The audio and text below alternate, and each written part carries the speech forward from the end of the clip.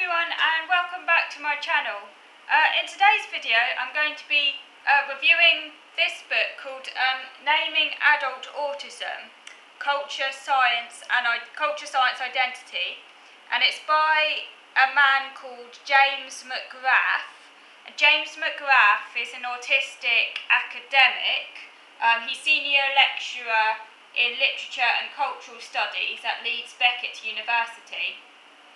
And it says, just to read you a bit on the back, it just says, Naming Adult Autism, Culture, Science, Identity is one of the first critiques of cultural and medical narratives of autism to be authored by an adult diagnosed with this condition. James McGrath demonstrates how pejorative narrative, including diagnostic labels, has defined how society regards autism.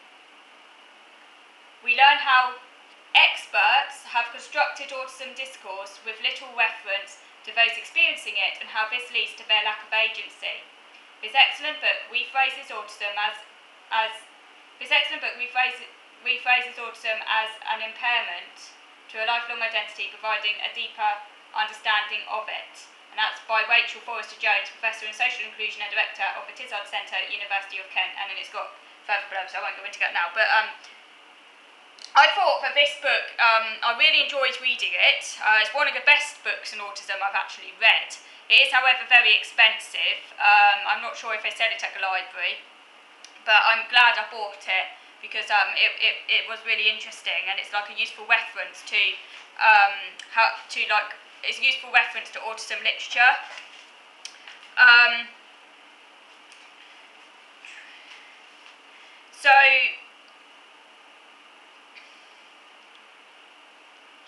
So James McGrath, he really criticises the way autism has been traditionally represented in narrative, which is his sort of specialism, and the sort of misleading implication perpetrated by many of the literary fictions is that autism is a condition diagnosable merely by a novelty tick list of quirks, and any significant impairment caused is unrecognised. That much of the literature, in other words, represents autism not as a disability, but as mere spectacle. And I thought that was really interesting because that is, I've noticed that this sort of trend as well. That how often what we see in literature and on film and in the media is a very sanitised version of autism, which does overlook the sort of intricacies and complexities of the disability, which is often hidden because, you know, autism is, after all, for many people, a hidden disability. In other words, it's not necessarily the actual disabling aspects are not always immediately apparent when someone encounters a person with autism. So what you see on the screen is often this very sort of sanitised picture, just where autism is portrayed as being a sort of tick box of quirks, that are kind of packaged up to make them look interesting to the observer.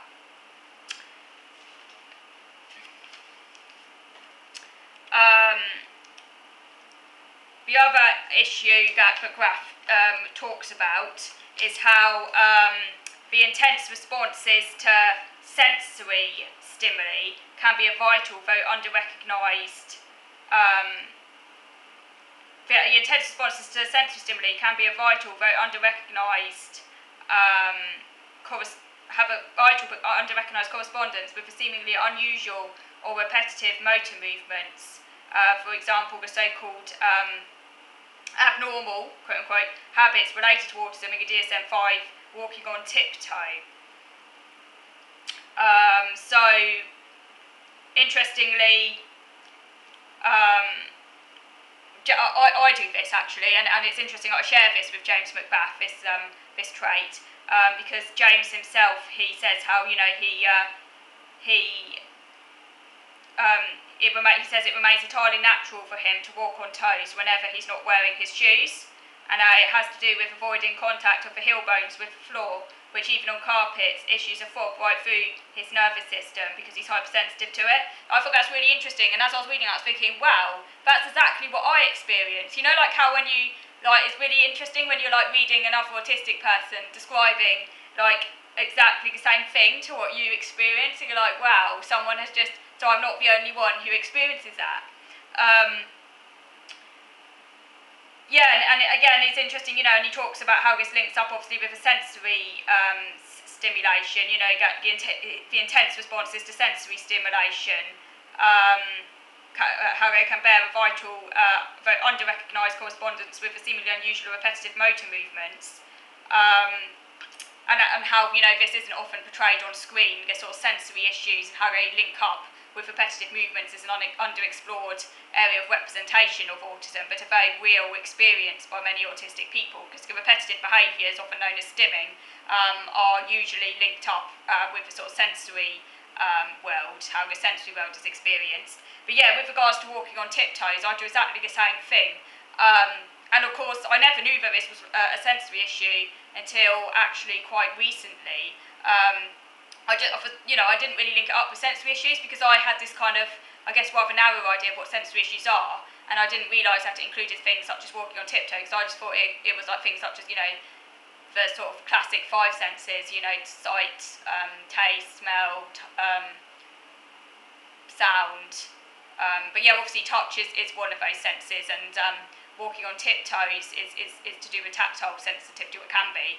And in my case, yeah, when I walk on tiptoes, so I walk on tiptoes when I don't wear shoes on, when I don't have shoes on, because when I walk with my feet flat on the ground, when I walk with my bare feet flat on the ground, either bare feet or even with socks on, I do prefer to walk on tiptoes because it just feels like more secure, more solid. And when I walk with my feet flat on the ground, I sometimes get this sort of tingling sensation. It's worse at sometimes than other times. When I'm feeling very sensitive, it just feels really weird. And the way he described it is exactly what I experience. I'm not as bad as I used to be. I can now walk with my feet flat on the ground, whereas when I was younger, it just couldn't happen. But I can now do it, but it still feels a lot easier and a lot less awkward walking on tiptoe. And sometimes sometimes I almost need the input, like I'll be banging my feet on the ground to try and get the input. And I didn't know this was a sensory issue. You know, it's funny what you don't realise that you do, and you don't realise it's connected to your senses. But yeah, and it's so interesting, as I say, that he does exactly the same thing to me. It's like, wow.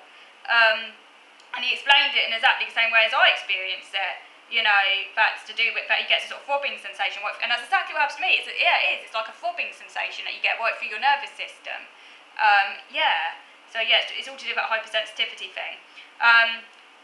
So yeah, but this is where, as I say, he says, you know, this sort of thing isn't really often talked about in autism literature, or, you know, the sort of media portrayals of autism, like a public view. This side of autism isn't often portrayed. He talks about fiction and autism on page 21, and how there's this sort of stereotype that autistics are confused by fiction. And obviously that's a bit ironic, considering James McGrath himself, you know, studies fiction as part of his career. I do think that this stereotype does contain a large chunk of truth, however, speaking very personally, in that I do think that because the nature of autism can make it harder for autistic people to understand fiction, and I know certainly from my own perspective, growing up, I did really struggle to understand fiction, to understand the plot. My comprehension for fiction wasn't great, but that shouldn't be confused with not enjoying or not appreciating fiction. It's often said that autistic people have a kind of preference for fact over fiction, and again, I think this stereotype does contain a grain of truth, and for many autistics this will be the case. But again, it's a stereotype. It does contain truth, but it's not the whole story, and it doesn't mean that just because you're autistic that you can't appreciate fiction. And of course there are many autistic people who do really enjoy fiction, and even some autistics who actually specialise in fiction or have it as a special interest. So it is a stereotype, even one that contains a grain of truth. And like I say, although I do, historically I have preferred fact over fiction, that was more because I didn't really understand the plots of a lot of fiction because of my comprehension problems, but I still could appreciate some fiction. Like I was really into Mallory Towers and Enid Blyton stories from the age of 10. And I enjoyed, my mum used to read me Greek myths and stuff when I went to bed at night, and so, I did enjoy some fiction. It's not the case that just because I had a bias towards fact or struggled to understand fiction, that meant I didn't like it or wasn't interested in some types of fiction. And now as an adult, I am trying to get more into fiction. My comprehension has improved, so I'm getting more into fiction.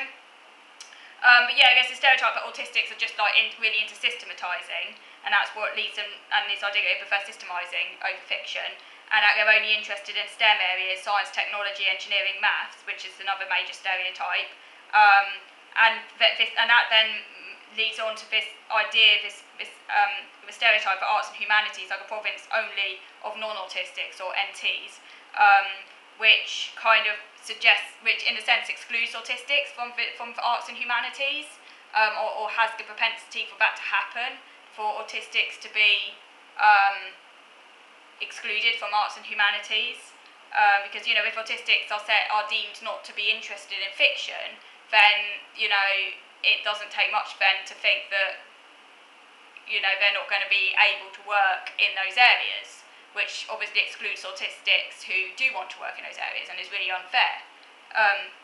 Assumptions about STEM and autistic talent is encoded in the screening questionnaires he mentions, which means that some adults are maybe less likely to receive a diagnosis if they read novels, because on the Simon Van Cohen screening questionnaire, that's not used to diagnose autism, but it's used to kind of, if you like, decide who does get referred for an assessment.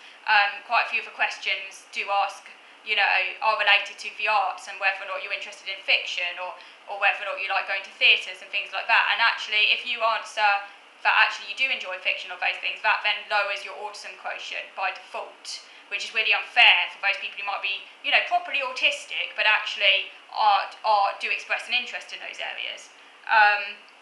And he says, this then, and also the idea that autistics are devoid of imagination. In actual fact, it's the social imagination that autistics struggle with, not imagination in a broader sense. But because this isn't often emphasised, that it's the social imagination, it's easy then for people to assume that autistics are unimaginative in a sort of broader sense. And then that, he argues, can dehumanise, is dehumanising.